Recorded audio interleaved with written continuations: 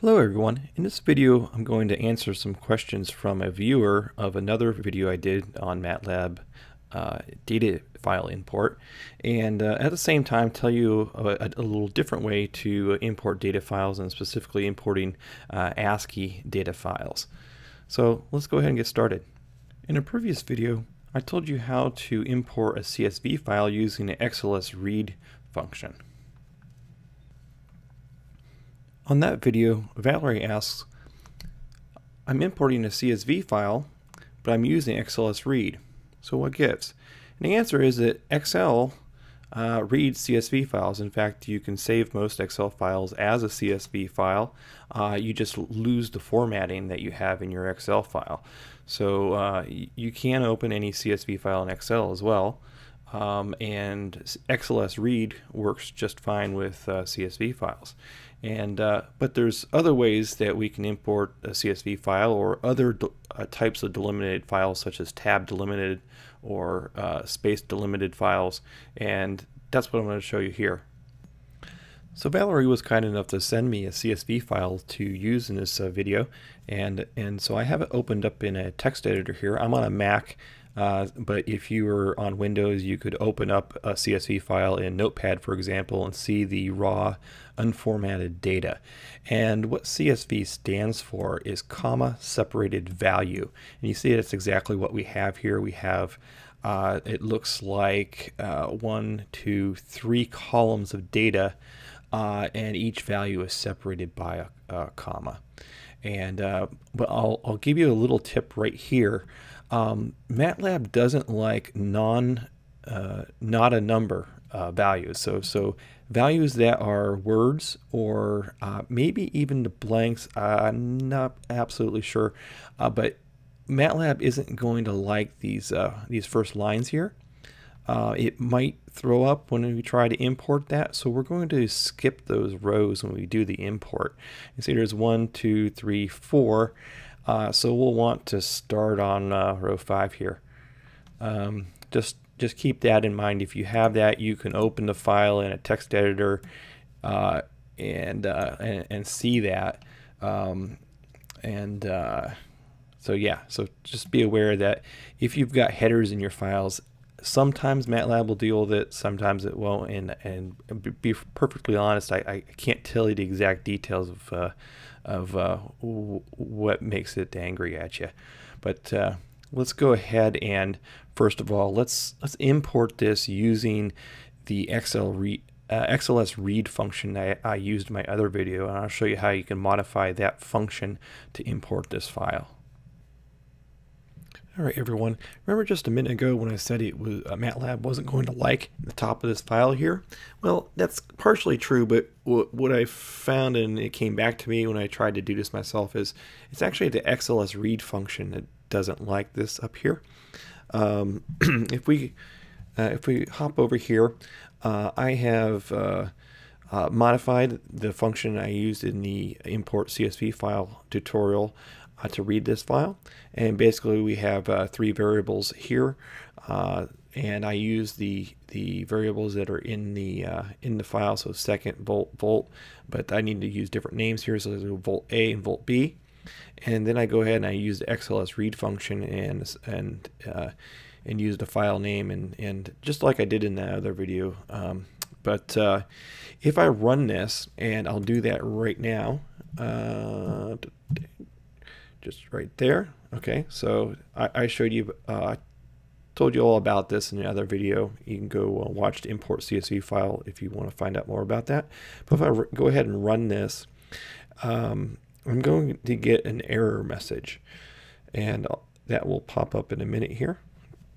You see nothing plotted, and the error message I got was the vectors must be the same length. You can see in this file that we've got more values in this column than we do in this column, and xlsread function doesn't like that. So what I did was since you can open these in a text editor, you can trim the file, and you see here is the before. This is the raw file, and then I just removed these extra rows here. They're not really going to tell us anything. We're not going to lose anything, but I just remove those, remove those. I still have my header row with my names, and then if I try to import this, it should work. So let's go ahead and do that.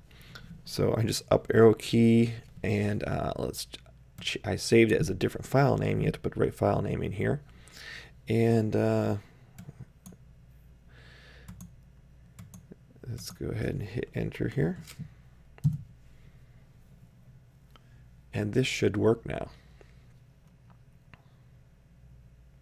I've noticed that the xlsread function actually takes a little bit longer than the way I'm going to show you here in a minute. So that might be another reason to stay tuned. But there you go. So there's the plot. We have it looks like two sinusoidal waveforms from a scope plot. And so there we were still able to use xlsread function with the CSV file, but we had to do a little bit of file trimming.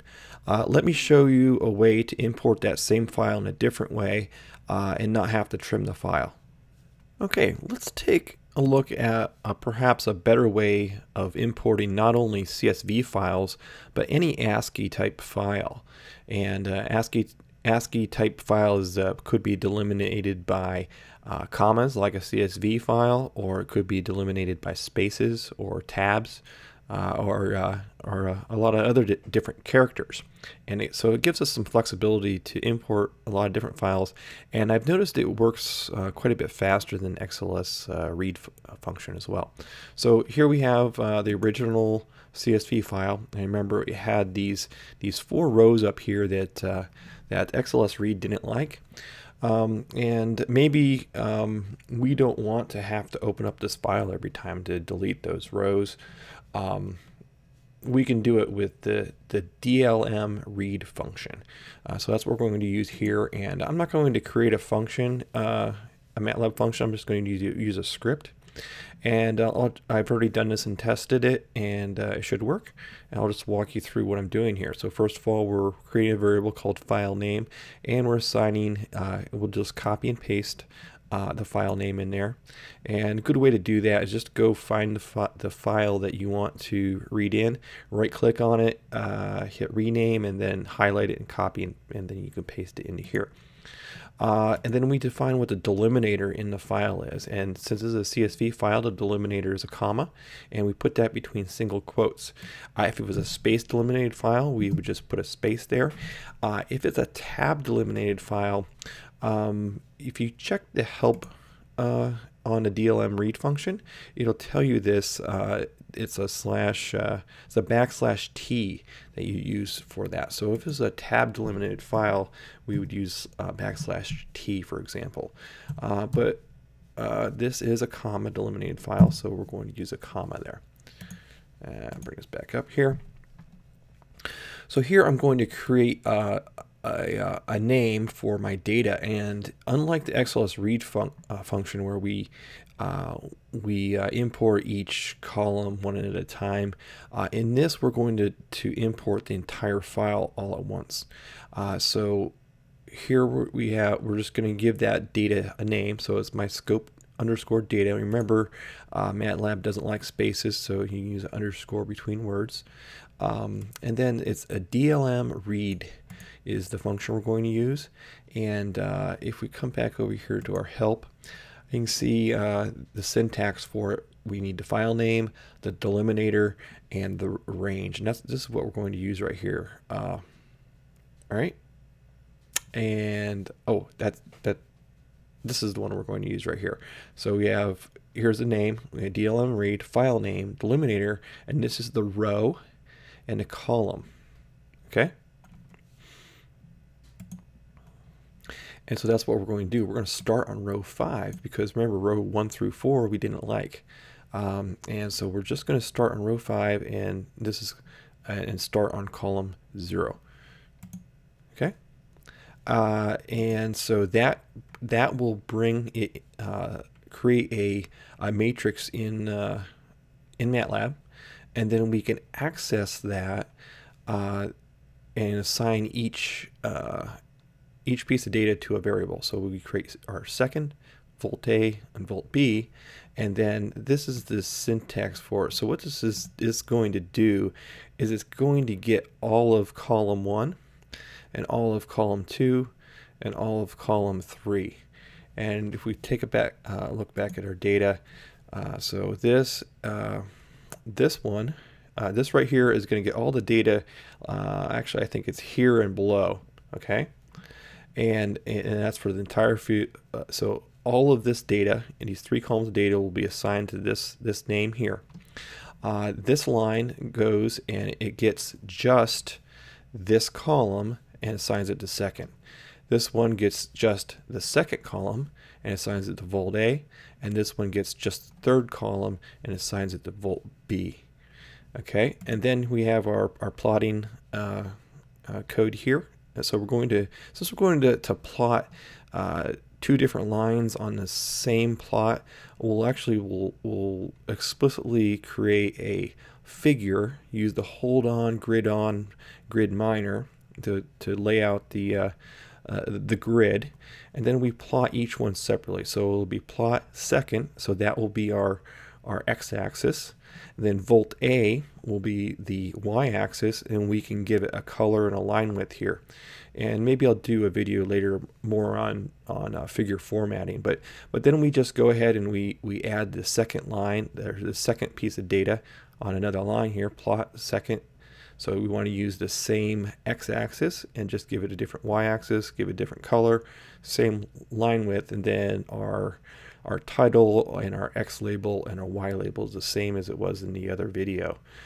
So let's just go ahead and run this and see what happens. I'll go over here. Oh, it went away on me. Here it goes. There we go. And there you go. I plotted it. Looks the same as it did as when we used the xlsread function. And so there's the figure. It looks just the same. Let me bring this over here so it's easier to get to. And you can see this is the that's just the one line that we ran that script. And you can see, just like I was saying, we have this this matrix here of scope data, and then we have variables that hold each column of that scope data. We could double click on this and you can see that there we have the 3 columns of data that came from this CSV file. Let's just see what it looks like. Hopefully you can make this out. But we got 0.1287. 0.1287. Yeah, so it's right in here. That's good. Yeah, so that's about it. So just to review, there are other ways of importing. Well, first of all, CSV xlsread function can be used with CSV file, but you need to. It doesn't like the different lengths of data. So when you go to plot it, so if you're going to use xlsread, you need to the file that you're using has to be formatted in a certain way. You can use CSV files, but it has to be formatted a certain way. Another way of doing it, and it runs a little bit faster, is use the dlmread function. And the dlmread function we can import all that data all at once, and then we can do whatever we want with it. If you like this video, please click like. It motivates me to make other videos just like it. If you want to find out when I post more videos, please subscribe. You can also read about completed projects on our website, spaztech.net or spaztech.com. On our website, we include details of how we did some of the projects that are on these videos and some of the source code that you can use yourself as much as you like. If you want to track progress of projects we have going on step by step, be sure to check out our pages on Twitter and on Facebook.